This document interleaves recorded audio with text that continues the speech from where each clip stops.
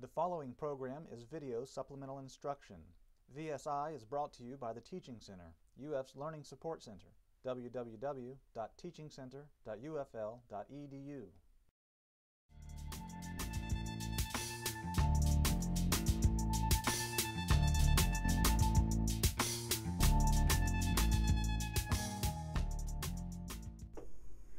Hi everyone, my name is Stephanie Morton and I'm here today to talk to you guys about the electron transport system. So first let me orient you to my diagram that I've drawn up here. This is the intermembrane space as labeled. This is the mitochondrial matrix, and of course this is the inner membrane of the mitochondria.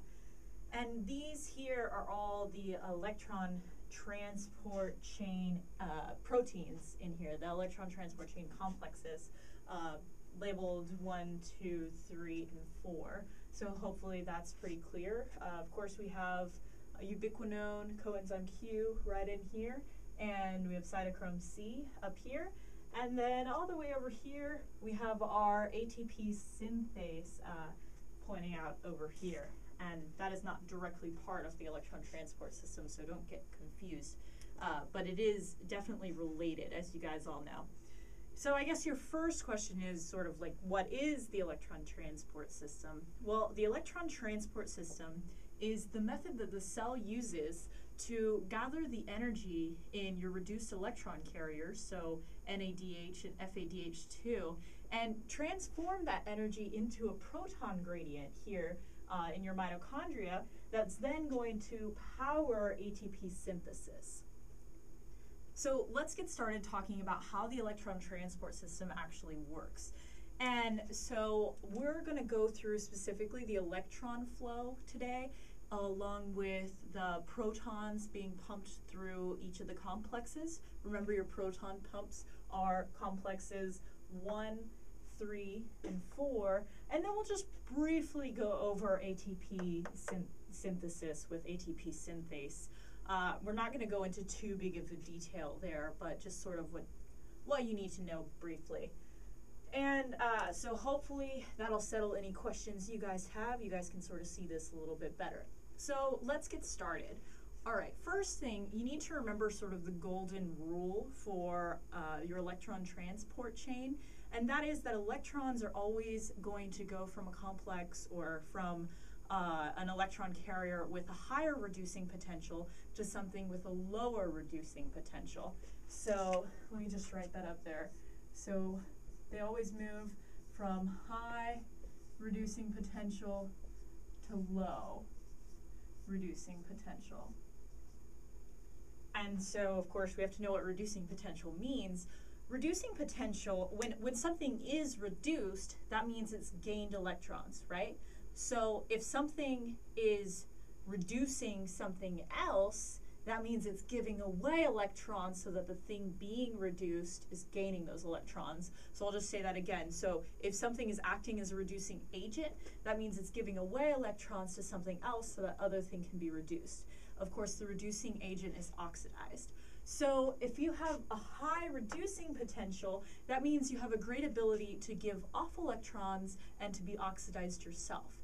And of course, when we're talking about the electron transport chain, this all makes sense, right? Because something with a high reducing potential, a great ability to give off electrons, is going to be able to give electrons to something that has a greater ability than this one to accept electrons, right? And that's how we're going to flow down the chain. And so, of course, going by this rule, something that's not quite as able to give away electrons is not going to be able to give away electrons to something that's better at giving away electrons. Kind of confusing, but the point is that something with a lower reducing potential is not going to be able to reduce something with a higher reducing potential than itself. The moral of that story is that the chain can't work backwards. So hopefully you guys are good with that. You cannot run this chain backwards and produce your reduced electron carriers. So remember, higher reducing potential to lower reducing potential. And I'm going to be drawing with blue on my diagram so you can see everything that I write, hopefully. So I'll just step out of the way really quick, let you guys sort of observe what's going on here, just get an overview so I'm not standing in front of everything. And I will introduce you to the complexes as we go along. So first, let's go from step one, obviously. So we have NADH coming in here, right? So NADH is one of our reduced electron carriers. Remember in the end that NADH can make 3 ATPs once you go through all of this whole process by donating its 2 electrons. And our other electron carrier, FADH2, can only make 2 ATPs. And we'll get into that. So what NADH does is it's going to donate its electrons to this flavin mononucleotide right here. So again, that's FMN, flavin mononucleotide. Flavin mononucleotide has 2 components to it. It has an isoalloxazine ring, and it also has ribitol. And so what you have to remember is it's that isoalloxazine ring that's sort of doing the action there. Those are the 2 components that you need to know. It's closely related to FAD. FAD is the dinucleotide. It has an adenine in there as well. Whereas FMN just has the isoalloxazine ring and ribitol. So, but what you need to know, NADH gives its electrons to FMN, and of course, what we're left up with is NAD+, right, which just sort of floats away. FMN is actually part of complex 1 here, so it gets 2 electrons, right? So I'll write those in here. So 2 electrons, and these 2 electrons are, actually there's another proton included in here, but these 2 electrons are what we're going to be following through this chain today. So just keep that in mind. We're talking about NADH being oxidized, right, this FMN being reduced, and then all the other carriers being reduced as we go down the chain. And with every NADH you use, you get 2 electrons. So that's what we're working with, 2 electrons, 1 NADH. Okay. So these 2 electrons go on to FMN, right? And they reduce FMN. Remember FMN with the isoalloxazine ring and the ribitol. All right, so now they're going to sort of travel through complex 1. And complex 1 also has an iron-sulfur center. As you can guess, iron-sulfur centers are things made up of iron and sulfur. So not too much more you need to know about those. They are electron carriers. Iron gets reduced from Fe3+ to Fe2+ in these centers. A lot of times you will be working with iron when you're talking about metals and these things. You'll see iron again in your cytochromes as well. All right, so now remember our 2 electrons are traveling through the complex. Now they're at the iron-sulfur center. So then we're going to give our electrons, and it's a little difficult to see, so I'll actually draw another one here, to something called Coenzyme Q, or ubiquinone. Okay, and this is something that has a quinone ring and a very, very long isoprenoid tail. So CoQ is found in the inner membrane, and you would expect something to be found in the inner membrane to be hydrophobic, right?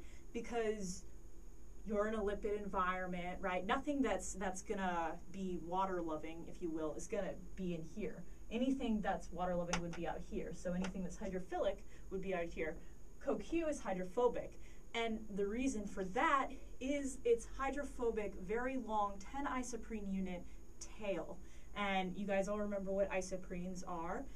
And so again, this quinone ring now is where you have the electrons being transferred to.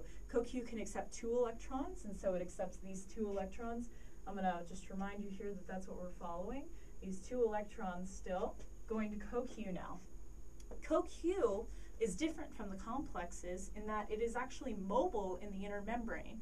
So it can travel through the inner membrane and do what I'm about to tell you, which is go straight over here and reduce, well, I guess I should, it's going to reduce Cytochrome B on complex 3. And if you'll notice, we skipped complex 2, and I'll come back to that in about 2 seconds.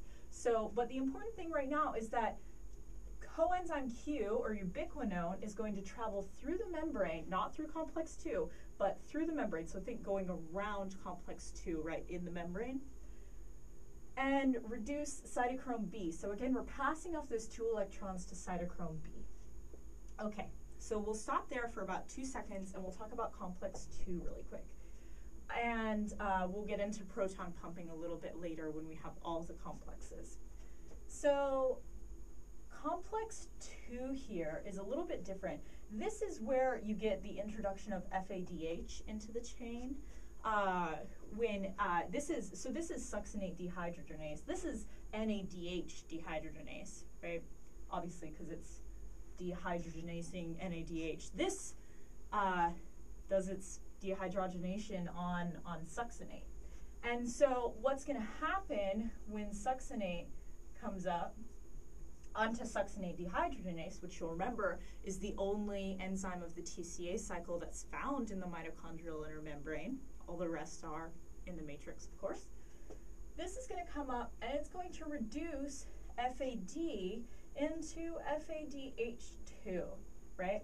So now this just gave 2 electrons here, along with the proton, into FADH2. And so now FADH2, again, we're still following 2 electrons, right? Every time there's a transfer of 2 electrons. In NADH, the electrons are given in the form of a hydride, and in FADH2, you actually get the 2 protons transferred. So in any case, these 2 electrons are, just as in complex 1, going to be transferred to a iron-sulfur center, and they're going to be transferred to ubiquinone, right? Because remember, ubiquinone is sort of swimming around inside the lipid bilayer of the inner membrane, and it can float to complex 1 and complex 2. And if you'll recall from class, you remember another enzyme is actually sort of like up here that I didn't draw just to simplify things, and that's glycerol 3-phosphate dehydrogenase. Remember, that enzyme is involved in a shuttle for getting NADH into the mitochondrial matrix, and it's located on the membrane, and it doesn't shuttle anything across, it just transfers electrons directly to CoQ. So if that's confusing, definitely look at your notes. Your book, the Leninger book, has it on page, let me find out, where did it go? Ah, there it is, on page 713, and that is in the 5th edition of the Leninger text. So, we've transferred our 2 electrons here in complex 2 from succinate to FADH2 to iron-sulfur complex, and now the 2 electrons are on CoQ, and of course, just as in complex 1, CoQ is going to transfer those electrons, those 2 electrons, to cytochrome B. So now we're caught up with both complexes. So hopefully this is all making sense to you guys so far. Okay. So we start at cytochrome B here. This is complex 3 right here. And the 2 electrons are transferred to an iron-sulfur center, which we've seen before. And then they're transferred to cytochrome C1. And I think now that I'm talking about cytochromes, I should probably maybe introduce you guys into a little bit of what a cytochrome is. So you guys all remember heme groups from things like hemoglobin, stuff like that. So cytochromes have heme groups in them with, of course, an iron at the center. And that iron functions to accept the electrons and transfer them, of course. So, all right. So now we're at cytochrome C1. Okay. And remember that the things I've drawn here aren't exactly where they're located on the enzymes. If you want the exact structure, as structure biologists have determined it, that's all in your book. I'm not that complex or skilled at drawing. So this is just sort of a simplified representation. They are, of course, on the right complexes. Just, you know, cytochrome B isn't necessarily right there. So, but anyways, that's, all right. So cytochrome C1 is going to transfer its electrons, remember we're talking about 2 electrons, to cytochrome C. Cytochrome C is another sort of unique thing, much like Coenzyme Q, in that Cytochrome C is mobile, and that makes it special. Cytochrome C functions to transfer electrons from complex 3 to complex 4. And to do that, it moves along the intermembrane space side of the mitochondrial intermembrane, and it transfers electrons.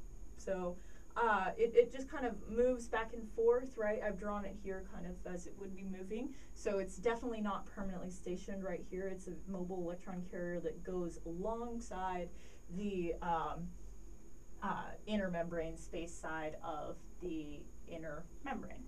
All right, so now these two electrons are going to sort of follow this path with cytochrome C, and they're going to be transferred down to actually copper, but really where they wind up is cytochrome A, and that's what you need to know.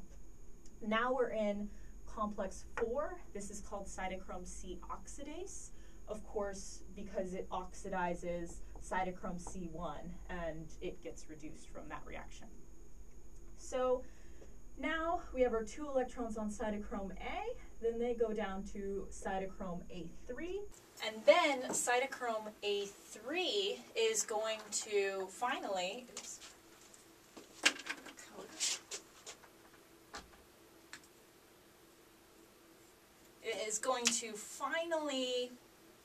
reduce oxygen down here. And remember, we're only talking about 2 electrons from NADH, and those 2 electrons can only reduce 1 oxygen atom, okay? Here we have a diatomic oxygen that requires 4 electrons, all right? So really what we're reducing is 1/2 of this oxygen right here, okay? And that is, of course, going to make water, which can then just sort of flow off. The Teaching Center, UF's Learning Support Center, www.teachingcenter.ufl.edu.